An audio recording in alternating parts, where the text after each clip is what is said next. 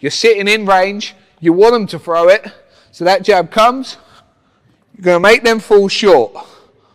You make them fall short by the tiniest amount. So you can almost smell the glove. And then we're coming back over the top with the straight right. So you're getting them to commit. So the foot comes up. The foot comes up because that's what we're going to kick back on. That's what's going to pull my head out of range. So as the jab comes, I pull back. And from here, my back leg, this is the springboard to come back with the shot. So we're punching over the top of their jab.